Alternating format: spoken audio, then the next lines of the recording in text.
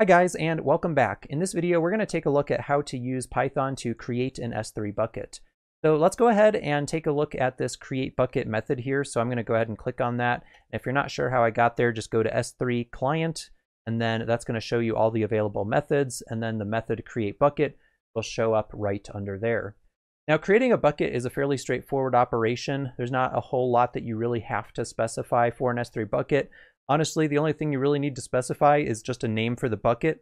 Now keep in mind that S3 buckets are globally unique names. So if you create a bucket called Amazon, for example, and I'm sure Amazon already probably owns one with that name somewhere, but if you create a bucket with the name Amazon, and then somebody else comes along who also has an AWS account, and they try to create a bucket named Amazon, they're going to get an error basically saying, oh, somebody else already has the name Amazon, so you can't use that. You have to pick something else.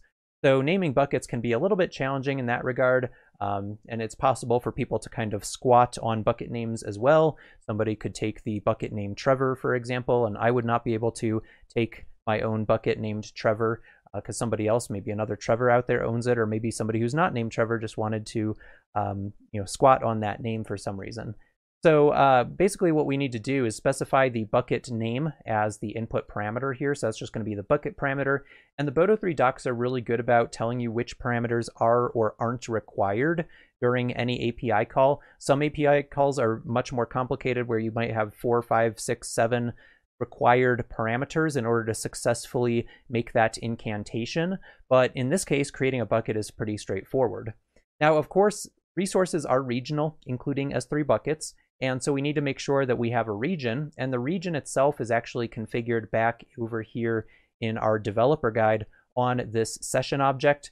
You can actually specify it, I believe, on both the session as well as the client object, but I typically like to create a session object and just kind of use that as my starting point.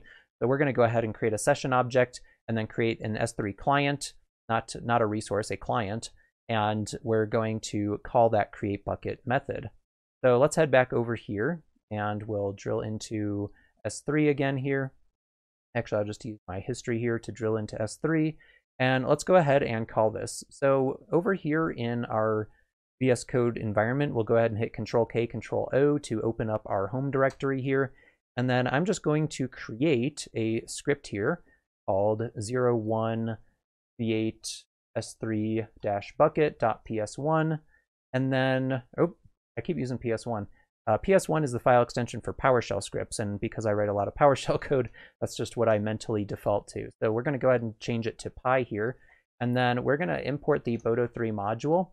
And you'll notice that you should get some IntelliSense here. You can always force the IntelliSense engine to activate by hitting Control Space in VS Code as well. So if you start typing and you don't see anything popping up, just hit Control Space, and that'll force it to pop up. So that's always a nice feature of VS Code as well.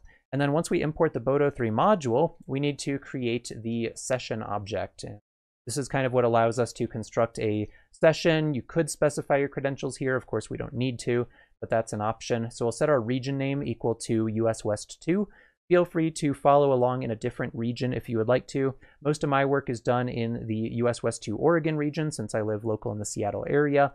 And so that's going to allow us to create buckets there, but S3 is a pretty ubiquitous service and you should be able to use S3 in just about any of the currently supported regions in AWS. So go ahead and just select a region that works for you. And then we're going to assign this Boto3 session object over to a variable called ses, and then we'll use ses.client. So instead of doing Boto3.client, which is certainly valid as well, we'll do ses.client and then S3, and we'll assign that to S3 client. So this variable S3 client is the client object that the Boto3 documentation is referring to over here. So anytime that we see a method call, we can just call S3 client.createBucket. So they just use the variable client here. They just use some generic naming conventions like that. So you'll see like response for the actual response that comes back, but you can name those variables whatever you would like to. So let's go ahead and create a bucket here, and we'll specify a string for its name.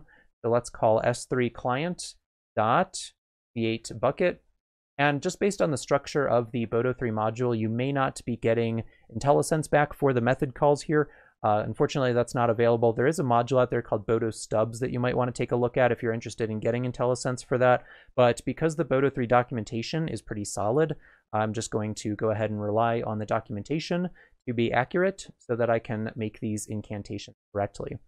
All right, so let's go ahead and do bucket as a parameter equals, and then a string for the bucket name. And I'm actually going to put a variable here called bucket underscore name equals, and then I'm just going to choose a name. Let's call this CBT Nuggets S3 Boto3 training. I really hope nobody took that name. Let's find out. So we'll plug in bucket underscore name, and we'll save that file, and we should be good to go. So if you hit F5 in your editor here, that should invoke the debugger as long as you have the Python extension installed. And so we're just going to run Python file. So it just runs as a script here, and we should be good to go. Of course, we have a location constraint here. All right, so let's go ahead and kill the debugger here, and let's see if we can figure out what's going on here. So I'm going to switch back over to the Boto3 documentation here. And as you can see, we've got this parameter here called create bucket configuration with a location constraint parameter. And if we drill down to the documentation for this particular parameter, we can see it is a Python dict. We need to specify a key value pair for the input for that. And then that dict is going to have a single key, which is going to be location constraint. And this specifies the region where the bucket will be created. So S3 is a little bit unique in this regard because even though we created a Boto3 session object that has the region association to US West 2 Oregon, the S3 service actually needs a little bit more specificity than that. That's not good enough for S3. It's good enough for most services, but not S3. So let's go ahead and plug in our create bucket configuration dict. And you can see if we don't specify a region, the bucket's created in US East 1, which is of course not what we want. We want it created in US West 2. So let's go ahead and specify this parameter here. So we'll do comma, and we'll add another parameter here. And then we're going to pass in a dict, and we'll call this S3 config, or maybe S3 underscore location. And then we'll go ahead and create a S3 location variable, and we'll set the value to a Python dict. And we'll go ahead and grab the location constraint key and copy that, and then plug that into our dict here. And then we'll specify the region that we want to create it in. So we'll choose US West 2 and save that. And then we'll hit F5 here to run our Python file again. And that should create our bucket in the US West 2 region. Sure enough, that time we did not get any exceptions, so we are good to go. So now what we can do is use the AWS Management Console just to verify our work. We'll head over to the S3 service here, and we'll make sure that that exists in the correct region. So here's CBT Nuggets S3 Boto3 training, and it's in the Oregon region. So that create bucket configuration option seemed to work pretty well.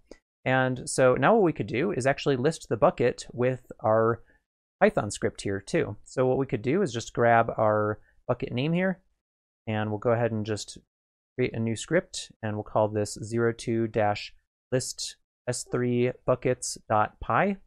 And then we'll go ahead and just list it out, and we'll copy in this boilerplate code so that we don't have to type it all out again. And then this time what we're going to do is s3 client dot, and then over in our S3 Boto documentation, let's go ahead and take a look at the methods here. We should have a list buckets API.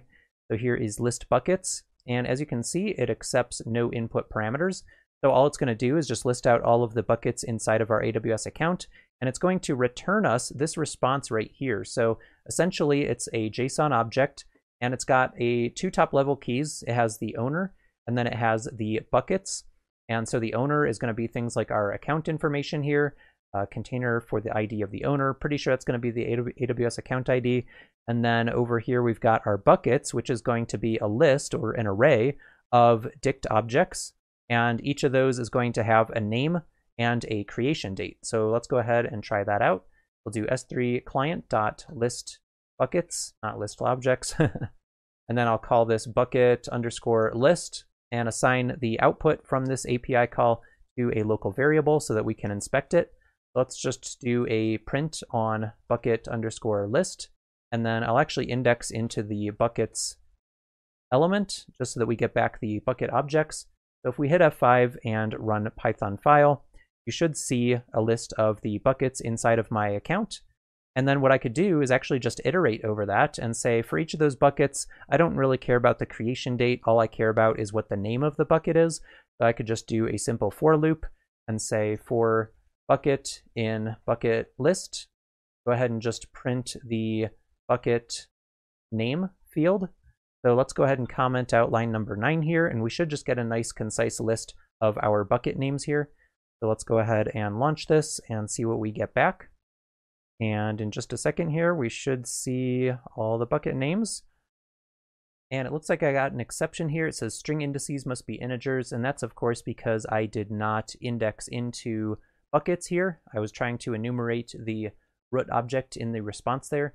So let's say for each bucket in bucket list of buckets here, let's go ahead and print out the name. So we'll hit F5 and just run that again. We should get back a nice list here. Sure enough, here's a list of all the buckets that are inside of our AWS account. So that's pretty straightforward. We can use the create bucket API to create a bucket in a specific region, and then we can use list buckets to list all the buckets inside of our account. However, you probably noticed that there's a bunch of parameters that we could have specified on create bucket if we wanted to. So if we take a look at create bucket again here, go down to the request syntax, you'll see that we have a bunch of different permissions related settings that we can configure on our bucket at creation time. Now you can change all this stuff after the fact using other APIs as well, but there are some things that we could do if we want to create a private bucket, if we want to give public read access or public read-write access, or authenticated read access, things like that. There's a bunch of different permissions options that you can set on the bucket at the creation time, but it's not super important because you can always change this after the fact as well using some of the other REST APIs that we have as part of the configuration here in our Boto3. So we have things like put bucket ACL. This would allow you to modify the access control list on a bucket after the fact and things like that. All right, so now that we've got a bucket created, let's go ahead and actually put some data inside of that bucket. I hope this has been informative for you, and I'd like to thank you for viewing.